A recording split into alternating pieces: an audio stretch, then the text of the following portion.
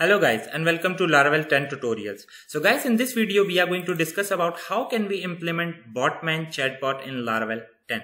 So without further talking, let's start and let's move to step number 1, which says that we need to create a fresh Laravel project, or we can use an existing Laravel project as well. So if you have Laravel globally installed, you can simply use this command, and if you don't have Laravel globally installed, you can simply use this command.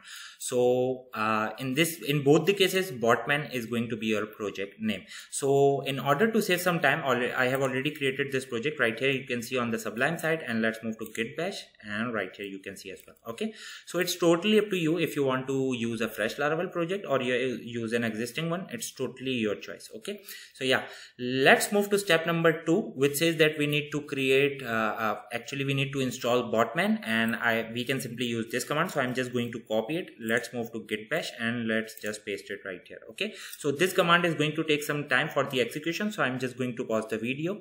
Okay guys, so we have successfully installed the Botman. Right here you can see. Okay, so now let's move to step number 3, which says that we need to install Botman driver. So we can simply use this command. Let's just copy it. Let's move to Git Bash and let's just paste it. Once again, I'm going to pause the video to save some time. Okay guys, so the third command ran successfully. So now let's move to step number 4, which says that we need to configure the cache inside config botman config.php. So let's just copy this code and let's move to Sublime in this case. Okay, let's move to config, and I'm just going to right click and create a new folder with the name Botman as advised in the notepad. So now let's create a new file inside this Botman folder. So new file, paste everything, save it with the name config.php. So it contains actually the cache, timing, conversation timing, etc. So now let's move to notepad once again, step number 5, which says that we need to put the below code in the web.php. So once again, Sublime Botman folder, I'm going to create a new file. Let's paste everything and let's name it web.php. Okay, so yeah, let me just cross check. Yeah, successfully done. Okay, let's move to step number 6, which says that we need to create a controller for Botman. Okay, so copy, let's move to Git Bash, and paste it right here. Hit enter. Meanwhile, I'm going to close these files. Okay, so controller is created successfully. Let's move to step number 7, which says that we need to create a route. So let's just copy this one. Okay, let's move to Sublime web.php, just like that, and paste it right here. Notepad file, once again, step number 8, replace the welcome blade HTML. So let's just copy this HTML, basic HTML for chatbot. Let's move to Sublime, resources, views. So actually we can't have two welcome files at the same time, so I think you can delete it or you can rename it. So I'm just going to rename it just in case if I need it later. So yeah, so I'm going to name it wel.blade.php. Now let's create a new file inside this view, new file, paste everything we have, and let's name it welcome.blade.php. Okay, now it's done. Let's move to notepad, step number 9, paste the below code in Botman controller, and that's about it. So let's just copy everything. Let's move to Sublime Botman controller, Control A to call, let's say select everything and just paste everything right here. Okay, so it's done. Now let's first run it, test it, and then we can see what's going on. PHP artisan serve --port 8080. Okay, let's move to Firefox. Let's access our project. So now you can see we are accessing our Botman welcome blade right here. Okay, which is replaced by welcome. Okay, actually we have named it the same, but actually this is related to Botman if you see the styling. So now let's see what's going on. So guys, whenever we are hitting this welcome blade, we are accessing this specific route. Why? Let me show you. If we try to access this, let's see what happens. Okay, so let's go here, Botman. Okay, so now you can see an empty page. So actually at the backend, what's going on, whenever we are going to hit our welcome blade or home route, we are actually hitting this specific blade using, because it is defined at the backend, so we don't have, let's say, you don't have to go in those detail, but I'm just telling you that whenever you are going to hit this route, home blade or welcome blade route, you are going to hit this Botman controller method handle. So let's move to actually when you go to Botman controller, you won't be able to see anything that is returning the view. See, so everything is going at the back end. Okay, so yeah, just be with me and we are going to discuss each and every step in detail. So whenever we are accessing route, home page route or welcome blade route, we are actually hitting this route because this is mapped with this at the backend. Okay, so now let's move to our welcome blade. What's going on? So we are creating a Botman widget. About text is start the conversation with hi, welcome to all about Laravel. So let's see this in action. So let's just open this, and right here you can see Botman widget, welcome to all about Laravel, and here is the text that you can see here, start the conversation with hi. Okay, so yeah, now whenever we are hitting this route, welcome route, what's going on? We are actually hitting Botman controller method handle. So let's move there. Okay, so once we are here, we are creating a Botman. Okay, Botman can hear, it can say, it can ask questions, it can reply. There are many options and it's a huge scope. Okay, trust me, you can do a lot of stuff. Okay, so I'm saying Botman should hear a message from the client or the user. I'm defining a closure function and passing the Botman and the message, whatever user is typing, we are going to get it in the message variable. Then I'm checking if message is equals to hi. What Botman should do is Botman is going to ask a question actually by using this ask name, which is a method right here you can see. Okay, so it is going to ask a question, else it is going to reply start a conversation by saying hi. So let's try it out. So let me type just test, hit enter, and you can see start a conversation by saying hi. Okay, and Botman listen. So actually whenever you say here's, it is going to listen to whatever user is saying, actually the typing. Okay, so now we have understood this part. Now let's move to ask name. So once we have something from the user input and that is equals to this, Botman is going to ask a question. Botman ask once again. Here we were trying to hear, and now it's going to ask a question. Hello, what is your name? Closure function once again, and we are going to save the answer right here. And actually we are asking about the name, so I am creating a new variable $name and I'm saving that answer that we got from right here. Okay, and we are going to display it in the next line. This say nice to meet you. As I said, there are many options. Here's, ask, reply, say, and this is actually inline conversation that we are going to discuss in this video. Okay, so now let's test it out. Okay, let's do a refresh right here, open it, let's type let's say if let's try it straightforward first. So hi, hello, what's your name? So let me define my name, enter, nice to meet you, Tosif. Okay, now let me show you one more thing. So this was a straightforward method. We are saying hi, reaching this part, and it is displaying everything as discussed. Okay, so now what if I say just let's say test. Okay, it is going to prompt me start a conversation by saying hi. What if I say hi like this, H capital and I small? Okay, so see, start a conversation by saying hi.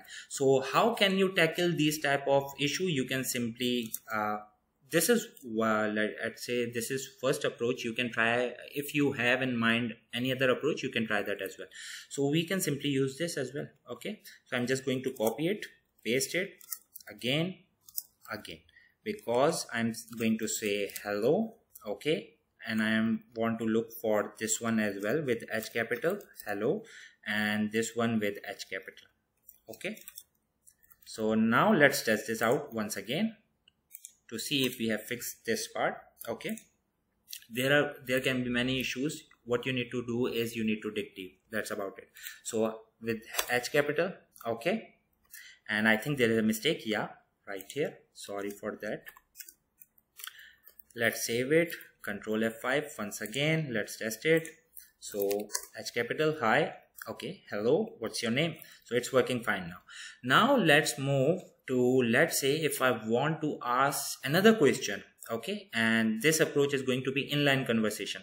So okay, so in that case what you need to do is define a conversation right here. So conversation, I'm not making it a from myself. Okay, it's in the documentation, just keep that in mind. Okay guys. Okay, now if once I have the name, nice to meet you, with the name, now I can simply ask another question. So conversation ask, and let's say, can you advise about your email?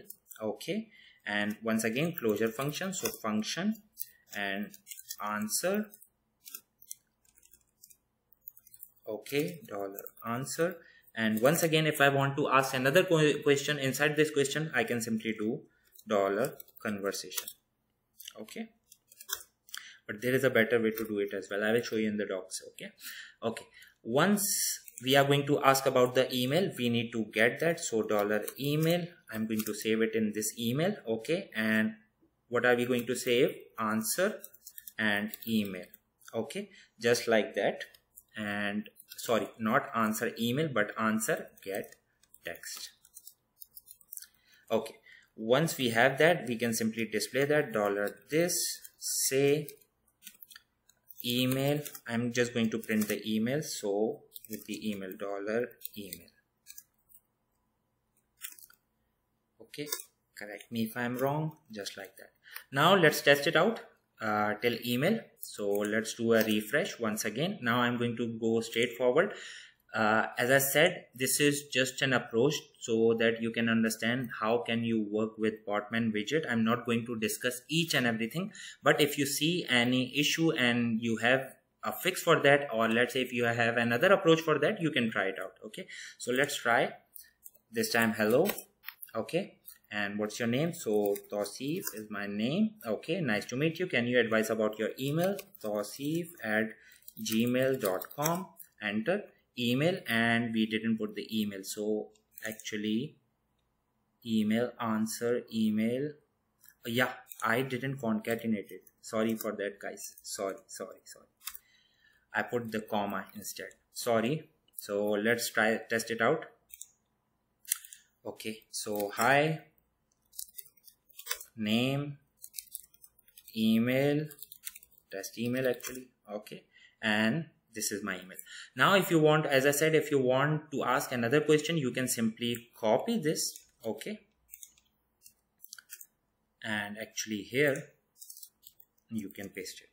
Okay, but now you can see you are losing the readability. Okay, so that's why we have a separate functions for that. You need to create a separate class for that. But if you have 3 or 4 questions, it's okay, but you can see we are losing the readability. Okay, so conversation asked. Now I have the email. I just want to confirm this email. Confirm if the above email is correct.